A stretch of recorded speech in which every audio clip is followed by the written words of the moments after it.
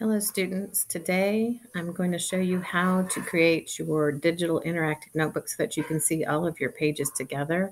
It's important that you leave your work both on the assignment page itself so I can see what is complete, but I also want you to be able to see your notebook as one notebook for the unit. In order to do this, I'm going to give you several steps to follow along, and we will do it more than once so that you can see the pattern. The first thing I'll need you to do is go back to week 1. I have put a J in front of any of our lessons that had a journal page attached. This should make it easier for you to find each of your digital interactive notebook journal pages. So your first one should be Thursday of our first week. If you open that up, and again, my pages will look different than yours, but you should, again, have this assignment. And over here to the right, we should have your cover of your journal on the first pages we had you complete. Here to the right, where you can attach it to the assignment. If you have submitted it, you will need to unsubmit it so that you can make a copy of it, but that's where you need to start. So we're going to open up. Again, mine will look slightly different than yours because it's not attached under the assignment.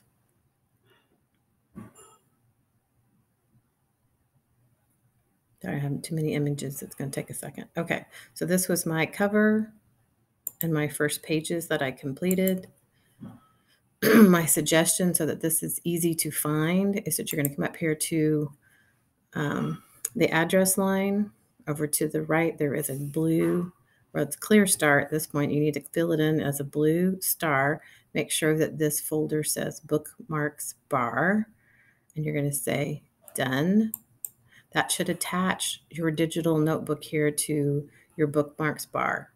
Okay, if you have a lot of bookmarks, you may have to move it up so that you can see it, but most of you should be able to see it easily. Mine's here. So if I click on this button, it's going to pull this up, and I won't have to continue to go back to the assignment to find my digital notebook.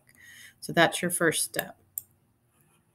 After you've completed that step, we're going to go back to our classwork. We're done with week 1. Now we're going to move up to week 2. Again, you can see where I've placed a J in front of each of the assignments. It's my cat Luna. In front of each of my assignments that had journal pages attached. So I'm going to open up this first one on Monday. View assignment again. It's important to always open that up in that manner. Again, your assignment should be attached here. Make sure it's not submitted. If it is, unsubmit. Open up your article. Analysis, student copy, should have your name on it. Again, once the work has been completed here in the assignment portion, then you're going to make a copy of this, and you're going to go back to your digital notebook, and you're going to add this in as your third page in your digital notebook. I would just say keep original styles. Doesn't have to match the whole presentation.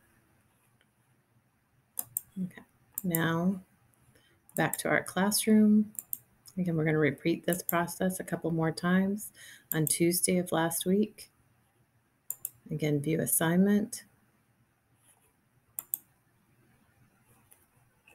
Make sure that you have your cell theory interactive notebook pages attached here to the right, that they're not submitted.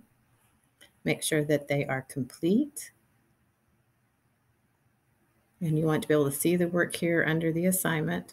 Once you know your work is complete here, then you're going to right click, copy, and go back here to the bookmark, or if you've left it open, to your notebook. And we're going to attach this now as our fourth page in our journal. Keep original styles. We don't need either of these open now.